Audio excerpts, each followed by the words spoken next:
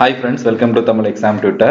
So நம்ம last வீடியோல வந்து mean value theorem பத்தி எக்ஸ்பிளைன் பண்ணிருந்தோம். ஸோ அந்த வீடியோஸ் எல்லாரும் பார்த்துருப்பீங்கன்னு நினைக்கிறேன். ஸோ இப்போ வந்து லாஸ்ட் ப்ரீவியஸ் இயர் கேட் கொஸ்டின்ஸ்ல கேட்ட ஒரு 2 கொஸ்டின்ஸ் தான் இருக்கு மேஜரா. இதுல அதிகமாக கொஸ்டின்ஸ் வராதுன்னு ஆல்ரெடி சொல்லியிருந்தேன்.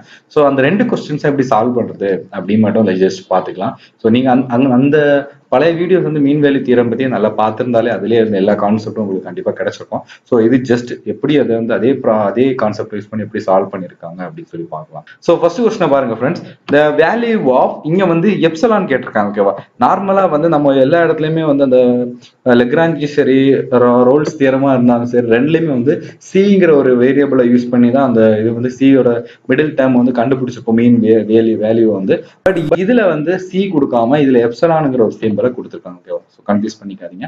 ஸோ இங்க வந்து என்ன பண்ணிருக்காங்க அப்படின்னா இந்த கொஸ்டின்ல டைரக்டா தியரத்தோட அந்த ஃபார்மட்டே கொடுத்துருக்காங்க. ஸோ இதை வச்சே சொல்லிடலாம் இது வந்து லெக்ராஞ்சியோட கான்செப்ட். ஓகேவா, ஸோ ஏன்னா F of B minus F of A divided by B minus ஏ அப்படின்னு வந்துச்சுன்னா லெக்ராஞ்சி. ஓகேவா, F dash of C equal to 0 இருந்தா மட்டும்தான் அது ரோல்ஸ் தியரம். ஓகேவா, இதுல டைரக்டா எஃப் டேஷ் ஆஃப் சிக்கு பதிலாக எஃப் டேஷ் ஆஃப் எப்சிலான் கொடுத்துருக்காங்க.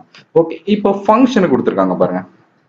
Function F of X is equal to A into B, so A into X square plus px plus C. ஓகேவா, ஸோ இதான் வந்து ஃபங்க்ஷன். இதுல எக்ஸ் ஸ்கொயருங்கிறது வேரியபிள், ஏபிசி அப்படிங்கிறது ஏதோ ஒரு கான்ஸ்டன்ட் டேர்ம். ஓகேவா, அது இட் கேன் பி எனி டேர்மா வேணா இருக்கலாம். ஸோ இப்போ வந்து நம்ம வந்து வேல்யூஸ் கண்டுபிடிக்க போறோம். ஸோ லிமிட் கொடுத்துருக்காங்க பாருங்க. இன்டர்வல் என்ன கொடுத்துருக்காங்க அப்படின்னா ஓப்பன் இன்டர்வல் கொடுத்துருக்காங்க, ஏ அண்ட் பி இந்த லிமிட்டுக்கு உள்ளாடி அப்படின்னு சொல்லியிருக்காங்க. ஸோ ஓகே, இந்த கொஸ்டின் வந்து இதில் எப்படி சால்வ் பண்ணிருக்காங்க அப்படின்னு பார்ப்போம். ஓகேவா, ஸோ கொஸ்டின்லேயே வந்து எஃப் டேஷ் ஆஃப் எப்சிலான் கொடுத்தனால நம்ம அதை டிஃபரன்ஷியேட் பண்றோம். ஸோ இங்க ஏ எக்ஸ் ஸ்கொயர் இருக்கு, ஏ வந்து ஒரு கான்ஸ்டன்ட் டேர்ம். ஸோ எக்ஸ் ஸ்கொயரை டிஃபரன்ஷியேட் பண்ணா 2x கிடைக்கும். ஸோ 2ax கிடைக்கும். பிளஸ் bx டிஃபரன்ஷியேட் பண்ணா b கிடைக்கும். c டிஃபரன்ஷியேட் பண்ணா 0. ஓகேவா, ஸோ 2ax பிளஸ் b அப்படிங்கிற ஒரு டேர்ம் வந்து நம்ம டிஃபரன்ஷியேட் பண்ணா கிடைக்கும். ஓகேவா, இதுதான் எஃப் ஆஃப் எக்ஸ். இப்போ அந்த ஃபார்முலா நமக்கு தெரியும், F dash of C equal to F of B minus F of A divided by B minus ஏ.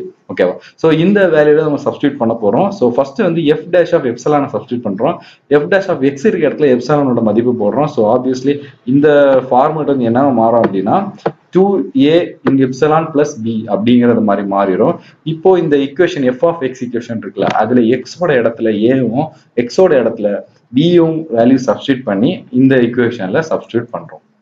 ஓகேவா, ஸோ இப்போ இங்க சப்ஸ்டியூட் பண்ணி இதை சிம்பிளிஃபை பண்ணீங்க அப்படின்னா இந்த மாதிரி ஒரு ஃபார்மெட்ல வரும், ஏ into B square minus, sorry இது வந்து கொஞ்சம் தப்பான ஒரு இது, இந்த இடத்துல மட்டும் தப்பு பண்ணிருக்காங்க. ஸோ நோட் பண்ணிக்கோங்க ஃப்ரெண்ட்ஸ், இந்த இது மட்டும் தப்பு. ஓகேவா, ஸோ இந்த இடத்துல வந்து மைனஸ் வரும்.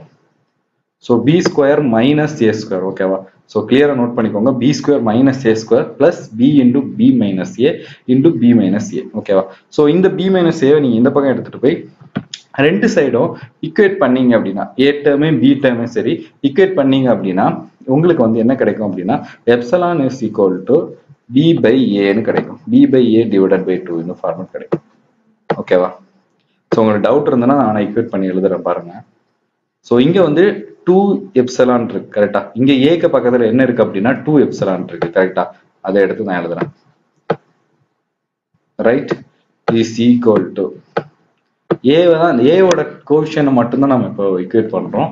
அதே மாதிரி இங்க ஏவோட டேர்ம் வந்து ஈக்குவேட் பண்ணோம் அப்படின்னா பி ஸ்கொயர் மைனஸ் ஏ ஸ்கொயர். ரைட்டா, பி ஸ்கொயர் மைனஸ் ஏ ஸ்கொயர். ஓகேவா, whole divided by B minus A, B minus ஏ. கரெக்டா பாருங்க, ஏவோட கோஎஃபிஷியன்ட்ஸை மட்டும் தான் நம்ம ஈக்குவேட் பண்றோம். ரைட்டா, ஸோ இப்போ இந்த பி ஸ்கொயர் மைனஸ் ஏ ஸ்கொயரை நம்ம எப்படி எழுதலாம்னா B plus A B minus ஏ அப்படின்னு சொல்லி பிரிச்சு எழுதலாம். ரைட்டா, ஏன்னா ஏ square minus B square equal to A plus B A minus B அந்த ஃபார்முலா படி இதை நம்ம பிரிச்சு எழுத போறோம். ஸோ ஆப்வியஸ்லி இங்க வந்து பி மைனஸ் ஏ கேன்சல் ஆகும், மேலே வந்து ஒரு பி மைனஸ் ஏ கேன்சல் ஆகும், மேலே என்ன இருக்கும் அப்படின்னா பி பிளஸ் ஏ அப்படின்னு ஒரு ஃபார்மேட். ரைட்டா ஃப்ரெண்ட்ஸ், ஸோ இது உங்களுக்கு புரிஞ்சிருக்கும்னு நினைக்கிறேன். So B by A, so இப்போ இந்த எப்சிலான் வந்து கீழே எடுத்துட்டு போறோம். ஸோ ஆட்டோமேட்டிக்கா உங்களுக்கு வந்து இந்த ஆன்சர் கிடைக்கும். ஸோ இப்போ சாய்ஸ்ல போய் பார்த்தோம் அப்படின்னா B by A, B plus A divided by, so answer C. Okay, so உங்களுக்கு இந்த லெக்ராஞ்சி மீன் வேல்யூ தியரம் வச்சு தான் இதை வந்து சால்வ் பண்ணியிருக்காங்க. ஓகேவா, ஸோ கொஸ்டின்லேயே கொடுத்துட்டாங்க, ஸோ டேரக்டா எழுதிக்கலாம். ஓகே, இப்போ செகண்ட் சம் வரும். A rail engine accelerates from its stationary position for 8 seconds. Okay, so and travel a distance of 280 meters. According to mean value theorem, the speedometer at a certain time during the acceleration must be exactly எவ்வளவா இருக்கும் அப்படின்னு கேட்குறேன். ஒரு train இருக்கு, அது stationary point அப்படின்னு கொடுத்துருக்காங்க. So what does the stationary points means அப்படின்னு சொல்லி so what does the stationary points means அப்படின்னு சொல்லி பார்த்தோம் அப்படின்னா, இந்த ஸ்டேஷனரினா அப்படின்னா இந்த ட்ரெயின் வந்து மூவ் ஆகாம ரெஸ்ட்ல இருக்க அந்த பொசிஷன் சொல்றாங்க.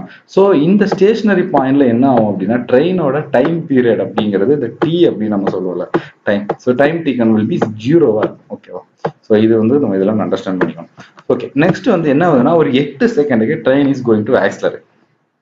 ஸோ அப்போ எண்ட் பொசிஷன் வந்து 8 செகண்ட். அப்போ இன்னொரு டி, நெக்ஸ்ட் டிங்கிறது எண்ட் டி. அப்போ தட் இஸ் T2ன்னு வச்சுக்கோமே. T1, this one is T2. ஓகேவா? So T2 is equal to 8 seconds. இது வந்து T1ன்னு நம்ம வச்சுப்போம். அப்போ T1ல இருந்து T2 வரைக்கும் ஆக்சிலரேட் ஆகுது இந்த டைம் பீரியட்ல. எவ்வளவு டிஸ்டன்ஸ் டோட்டலா டிராவல் பண்ணுது அப்படின்னு பாத்தீங்கன்னா 280 மீட்டர்ஸ். ஓகேவா? ஸோ இந்த கொஸ்டின் எப்படி சால்வ் பண்ணலாம்னு பார்த்தலாம். ஓகேவா? ஸோ இந்த கான்செப்ட் உங்களுக்கு புரிஞ்சிருக்கும்னு நினைக்கிறேன். என்ன அப்படின்னா ஒரு ட்ரெயின் இங்க இருக்கு, இங்க இருந்து இது வந்து ஒரு பாயிண்ட் ஏ. ஓகேவா? ஸோ இந்த பாயிண்ட் ஏல இருந்து இந்த ட்ரெயின் வந்து பிஏ நோக்கி மூவ் ஆக போகுது. ஓகேவா? ஸோ இந்த மாதிரி பிஏ நோக்கி மூவ் ஆக போகுது.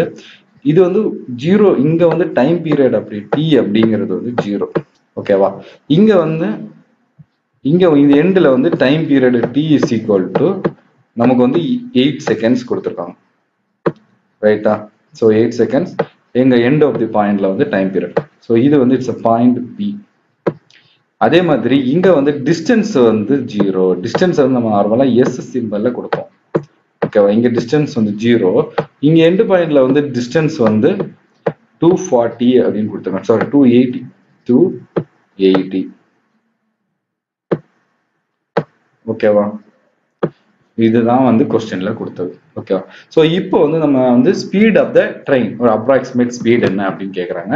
ஸோ நம்ம ஆல்ரெடி பார்த்தோம், இப்போ வந்து இனிஷியலா ஒரு ஸ்பீட் இருக்கும், 8 செகண்ட்ஸ் தாண்டதுக்கு அப்புறம் அதோட ஸ்பீடுங்கிறது வேற மாதிரி இருக்கும். ஓகேவா? ஸோ நம்ம வந்து ஒரு ஆவரேஜ் ஸ்பீட் என்ன அப்படின்னு சொல்லி கால்குலேட் பண்ண போறோம். ஸோ ஆப்வியஸ்லி நம்ம வந்து என்ன பண்ண போறோம்னா ஸோ நமக்கு ஆல்ரெடி தெரியும் வெலாசிட்டி அப்படின்னா அந்த ஸ்பீட் அப்படின்னு சொல்றோம்ல, இது equal to change in displacement divided by change in speed. ஓகேவா? ஸோ அதுதான் இங்க கொடுத்துருக்காங்க. So சேஞ்ச்னா difference. ஓகேவா? ஸோ அதான் இங்க எடுத்து s dash of t is equal to s of 8 minus sங்கிற function எடுத்திருக்காங்க ஜஸ்ட் தட் லைக். ஸோ 280 அதோட ரிசல்ட் வந்து 280 வருதுன்னு எடுத்துக்கிறாங்க. -0 டிவைடட் பை 8.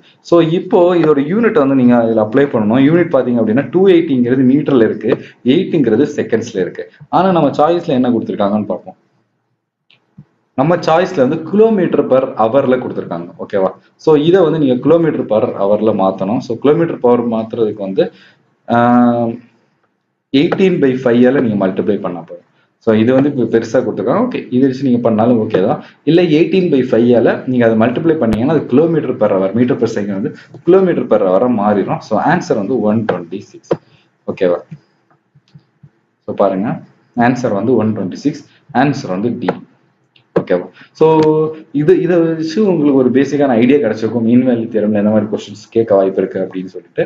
ஸோ நெக்ஸ்ட் வீடியோல இன்னொரு டாபிக் கூட உங்களை மீட் பண்றேன். ஓகே, பாய்.